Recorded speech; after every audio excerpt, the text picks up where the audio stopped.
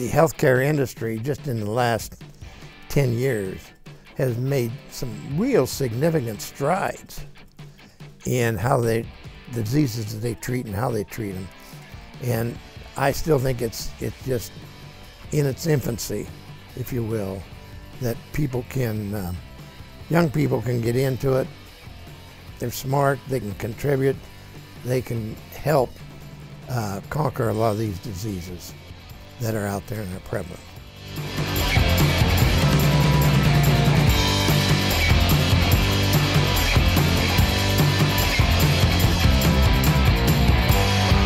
From One University studio at the University of North Texas Health Science Center in Fort Worth, welcome to Innovate Fort Worth, the podcast where we highlight local innovation and the people bringing those innovations to market. I'm Cameron Cushman, and on today's episode, we'll meet the entrepreneur who brought a widely used cold remedy to market and then sold it for $2.3 billion. My guest today is John Adams, the founder of Mucinex, who built not just one, but 4 successful startups using the same active ingredient. In his career, John has created over 5,500 jobs and has mentored and trained the next generation of biotech leaders in North Texas. John has also gone on to invest in several biotech and life sciences startups and has been an active philanthropist. John, welcome to Innovate Fort Worth. Thank you. So John, you've had a really remarkable career, and I'm so glad that you were able to join us on the show today. But tell us how you got your start. By the skin of my teeth, really, Cameron. We were originally in Salina, Kansas, and I knew I had to get out of Kansas. There weren't enough people there to do much, and as we develop the story, you'll understand why we ended up down in this area. But it was really from scratch, and had a family and 3 children, so it wasn't easy financially, but as it turns out, we all know now, it worked out well. That's great. Originally born and raised in Ohio, correct? That's correct. And what got you to Salina, Kansas? When I graduated from college in Ohio in '58, there was a pretty severe recession in Ohio. And I looked around for a job, couldn't find any. My uncle invited me to come to Kansas City with him, which wasn't quite as bad in the recession as Ohio was. So I did, and I interviewed and landed a job as a pharmaceutical rep, which moved me to Salina, Kansas. So what brought you to North Texas? And this is a really fascinating story. So tell me why you decided to get out of Salina and how you ended up in North Texas. There just wasn't enough population in Kansas to work with. But I sent to 4 or 5 different Chamber of Commerce's a letter just asking for some specific information, increase in hospital beds, you know, that kind of thing that pertained to pharmaceutical industry.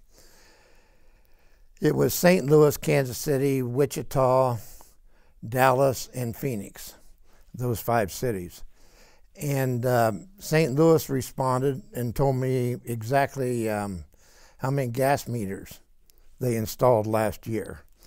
I didn't hear from any of the other cities except Dallas. And Dallas sent me a huge stack of information on the Dallas area and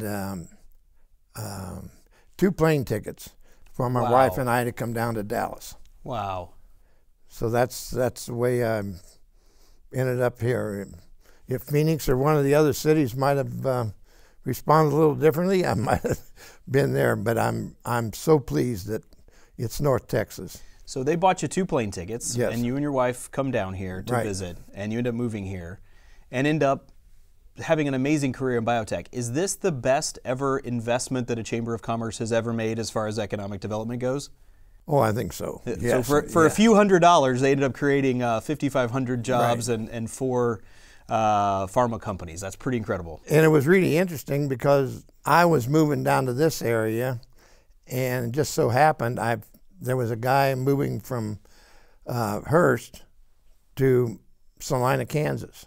So we just traded houses. No way. Yeah, and that's the way I ended up in Tarrant County. That is incredible. Well, somebody needs to call our Chamber of Commerce and see if we're sending out any more plane tickets for people to come and visit. Right. That's great. So it's not an exaggeration to say that you built an entire career out of a single active ingredient for treating respiratory illnesses. The ingredient's called guaifenesin, and I hope I said it right. You did. How was guaifenesin discovered, and how did you stumble upon it? Well, it's an old chemical in the pharmaceutical world. It's the active ingredient in Robitussin, which people know.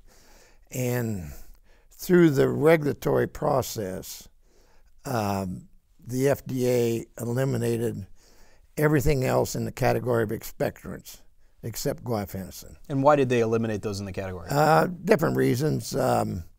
Ineffective, too many side effects, the normal way they evaluate products like that. And this was in the world where the FDA was still a relatively new regulatory body, correct? Yes, but still had a lot of influence. Still had a lot of influence and power. Yes. Okay. Yes. So they eliminated everything in the category of guaifenesin except for guaifenesin. So you decided to pick it up and see if you could run with it? Yes, and the big thing was when first got started, when I was still a rep, a doctor challenged me on one of my products that had an antihistamine and guaifenesin in it. Said it was an irrational product. And if I could prove to him that any medical reference that said it was indicated in bronchitis, he would use it exclusively. So I spent the weekend at the library trying to find that reference, and it didn't exist. So the very first product I developed was one that had guaifenesin and a decongestant, but no antihistamine. So you eliminate the side effect of drowsiness, and it eventually became, I think, the 76th most frequently prescribed drug in the country. Wow. That was, it went generic, of course, and all that. And what was the name of that drug? Intex. Intex. Okay, so that was your first experiment with guaifenesin. Yes. Which was really removing something, which was removing the antihistamine Right. to make it novel and unique. Right. And at this point, is guaifenesin actually approved by the FDA? Oh, yes, yes. It Okay. still is the only approved expectorant, Okay. as far as I know, by the FDA. But you're just working around the formula to try to make it unique enough to where you can get it on patent or sell it in a different way? The FDA came out when they were doing this review on it. At that time, the dosage on guaifenesin for an adult was 800 milligrams a day, 200 milligrams 4 times a day. They came out and said that they were going to increase the effective dose to 2,400 milligrams a day, which is a lot. Wow. And guaifenesin it's not totally inert, but it doesn't have many effects. But if you take that much of it at once, you kind of get a quasi feeling, kind of like you do if you're getting a little seasick on a boat or something. But Okay. it doesn't cause nausea. So we developed a long-acting form of it to be able to get to 2,400 milligrams, but spread it out over 8 to 12 hours. And we got around that side effect that way. Got it. And then you proceeded to build 2 more companies based on guaifenesin. Tell me about those. Yes, well, the long-acting, the first long-acting guaifenesin, trade name Humabid, that eventually we sold to Mediva Okay. out of the UK. And I went on their board, and we expanded our presence here in the U.S. quite a bit through Mediva's influx of capital. And then did you go straight into Mucinex after that, or was there another one in between? No, after I sold the first company, there was a non-compete clause, and sold it to Morton Norwich. And we happened to be in a conference at Morton Norwich, and they were talking about the veterinary business. And come to find out through this conference that the veterinary dermatology business was small, but it was growing extremely rapidly. So because I had a non-compete, I couldn't get back into the respiratory business on humans. Myself and Another guy decided to start a veterinary dermatology company, which we did. And we ended up selling that 5 years later to Bierbach out of France, which is the largest vet company in the world. So you're focused on humans, you're focused on respiratory it's kind of ailments, and then you go into veterinarian. Yeah, small animals exhibit respiratory problems through their skin. They don't get asthma, they don't get bronchitis. They exhibit any kind of a respiratory malfunction through their skin. So it creates that dermatitis. So we were very familiar with the process of how animals react. That's fascinating. And was guaifenesin in that product as well? No. Okay, so that was a different product. Yeah. So the Mucinex story was a little bit controversial when it came out, but I want to start with you running clinical trials on a product, guaifenesin, that was already pretty widely used in the marketplace already. Why did you do that, and what was your strategy to run clinical trials and then take that to market? Guaifenesin was one of those products with the FDA that had never been approved by the FDA. Okay. Except short-acting liquids. So we messed around with some long-acting forms and took it to the FDA. They turned it down, that it didn't fit their parameters of the C-min, the C-max, etc. And they were comparing it to a liquid. So they turned it down, but we still felt like there was a market there. And fortunately, I had a guy in product development working with me, Bob Davis, that walked into my office and say, I can solve that problem for you. He said, I can put a tablet on a tablet, make the first part of it come out quick to achieve that C-max like a liquid does. He said, and I can put another tablet on there that is long-acting that will achieve the long-acting effect and come out with a C-min, which he did, and eventually that was Mucinex. But it was because of the FDA didn't accept the first one that we submitted that we went back to the drawing board, if you will, and Bob came up with the formula that along with a lot of other people. So we basically just put the short-acting and the long-acting together in the same treatment, in the same pill, and that was different enough to go back to the FDA for regulatory approval that had not been granted previously. Correct. We hit all the parameters the FDA had set out that we had to hit. So you were betting that the FDA would interpret their rules a particular way, particularly regarding a drug and a treatment that had never been approved before by the FDA. And the hope was that that would force your competitors off the market. How did you arrive at that strategy, and how did you convince the FDA that you were right? Well, it was almost by accident. We submitted the new drug application for Mucinex to the FDA, and we submitted it as a prescription product. When the FDA approved it, they approved it as an over-the-counter product. None of us had any experience in over-the-counter market. We were just totally in the prescription market. And one of the people that is very prevalent here in Fort Worth now, Jeff Kieser, was my regulatory person, and the FDA law says that you cannot have a prescription product identical to an over-the-counter product. So we just took the FDA, their own rules, and said, we've got approval on the OTC. You cannot have a prescription now of the same kind, so therefore you got to take them all off the market. And they agreed to do that. So I bet that angered some of your competitors. It did. There were some of them I didn't get Christmas cards from after that. Oh, bet not. Oh my goodness. Wow. So that was a pretty big gamble. Yeah, it was, but and that's why you hire really good people when you have a startup company that really know what they're doing. And in this case, Jeff, in the regulatory arena, was really good. So what year was this when you got the approval and all the competitors had to be pulled off the market? I believe 2004. Okay. So you're off to the races with Mucinex, essentially in the form that we know it today, and you have no competition. Did you have patent protection, or how long did that last? Yeah, it was patented. which the patent just ran out in October of, I believe it was October this year, 19. Wow. And it was interesting, again, they did the bio studies, and they established 20% plus or minus of the curve, and that's what we patented. To be a generic, you only have to do 10%.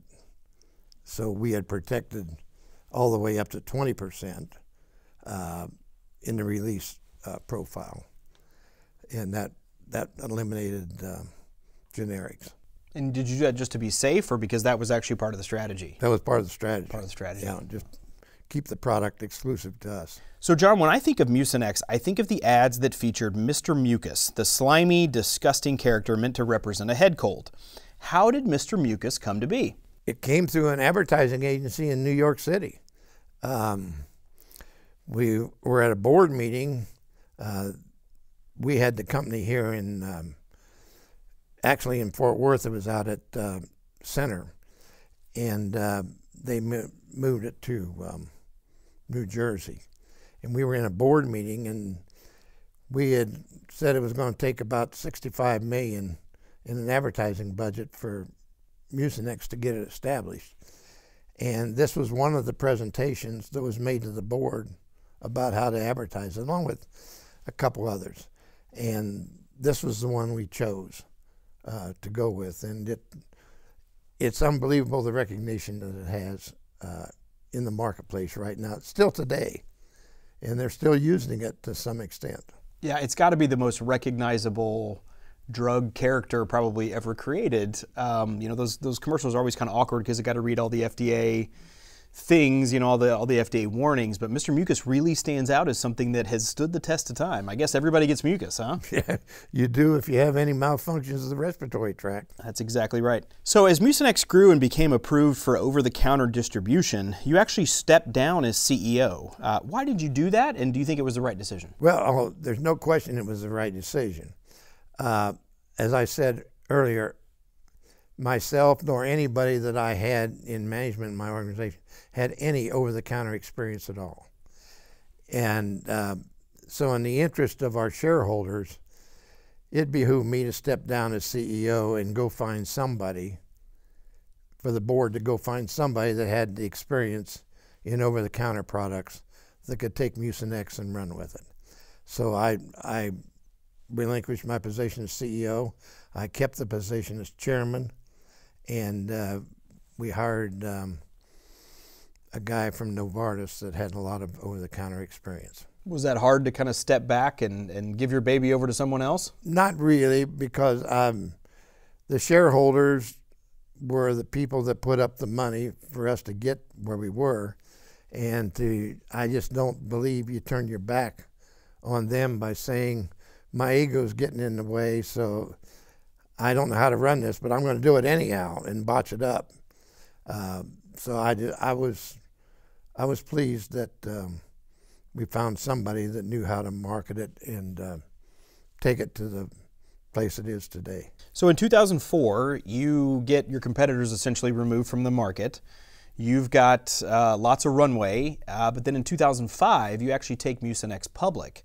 What was that like for you to take a company public, and did you get to ring the bell at the New York Stock Exchange? The answer to you about the stock exchange is no. I was invited there, but something came up and I didn't go. It was exciting. There's no doubt about that, about just the reputation that Mucinex was getting in the marketplace. And we had also, in the meantime, developed a Mucinex with a decongestant, a Mucinex with a cough suppressant, and all those were submitted to the FDA under that same NDA and approved as a product line extension. So having grown up in small companies, the bureaucracy and all that of a large company just did not appeal to me at all.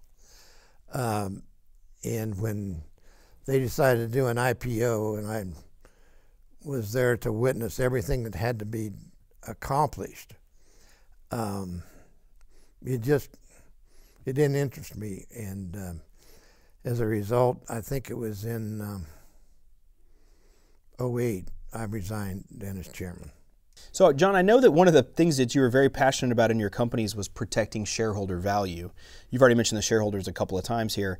What did that mean for you, and what advice would you have for people currently running companies as the best way to do that? Well, I think if you're running a company and somebody gives you X amount of dollars, I don't care if it's a little amount or a large amount, at that point in time, I think you're obligated to do whatever you can to increase that value that shareholders would receive from your company. One of the lessons that I was taught very early on was treat that stock of a small company like gold. Just don't give it away with no reason or no cause. The second thing I was taught was if you are giving your employees yearly raises, like everybody does, why don't you give the shareholders a raise in the form of a dividend? Made a lot of sense to me, and so we did pay a dividend in the third Adams we had, the one that before the Mucinex development. Because the parent company was called Adams Laboratories, but Mucinex was the product. That's right. Yes. Very good. So you're still very active as an investor, advisor, and a board member in several different companies in the healthcare industry. Where do you see healthcare headed in the near future? If I had a child today that I was going to advise to whatever they wanted to do, I would definitely steer them in the healthcare field, as opposed to maybe an attorney or an accountant or something like that. The healthcare industry, just in the last 10 years, has made some real significant strides in how the diseases that they treat and how they treat them. And I still think it's just in its infancy, if you will, that people can, young people can get into it.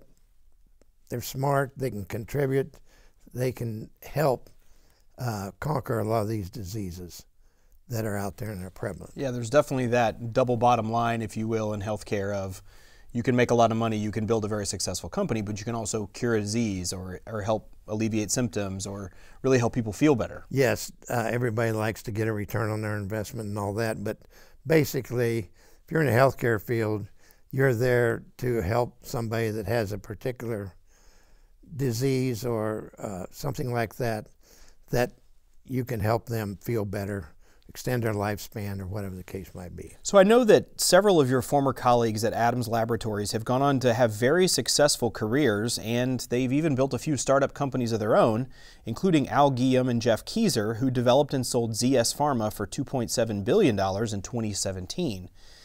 Did you know early on that they were going to be so successful? No, I didn't. If I'd have known they were going to be that successful, I would have invested more money with them. Very good. So they hit you up early on those deals. Yeah. I have the utmost respect in the world for both Al and Jeff. The function they performed in Mucinex and in Adams, period, was just unbelievable. They're really, really sharp people. And I really enjoyed being around them, and I still enjoy being around them, investing in what the companies that they're starting now. And you must have trained them well, huh? Well, they're doing well. And they're on to their next startup, right? Yes, they are. Yeah, so that's going to be a fascinating story to watch. They would be good guys to bet on if I had some money to invest. So, John, the last question for you. Who is your favorite innovator in Fort Worth? If I was looking back early on in my career, I would say it was Ed Schollemeyer. Okay. Ed of Alcon fame, right? Yes. That did so much to continue what Mr. O'Connor and they had started. He was really, to me, very influential in doing that. But currently, the two people I know best are Al Guillaume and Jeff Keyser. These guys are really, really sharp. They've been great at networking. They've identified some opportunities out of medical schools and that kind of thing. But I think currently they are two, and there's probably other people out there that are as good as Al and Jeff. I just don't personally know them.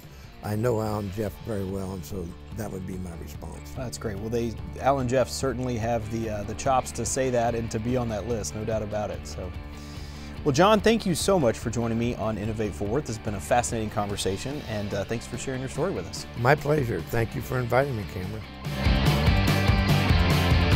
Are you an entrepreneur or business owner looking to take your company to the next level? Are you a wantrepreneur with an idea that's bursting inside of you, but don't know how to take the first step? Or are you just looking to see all the cool entrepreneurial events happening in Fort Worth and beyond? Then come check out Sparkyard, the totally free, totally awesome website that will get you plugged into the Fort Worth entrepreneurial ecosystem. Visit us at sparkyard.co. That's sparkyard.co. Sparkyard, the right resource at the right time. Innovate Fort Worth is brought to you by UNT Health Science Center, where we are driven to improve the human condition through a passion for innovation and teamwork.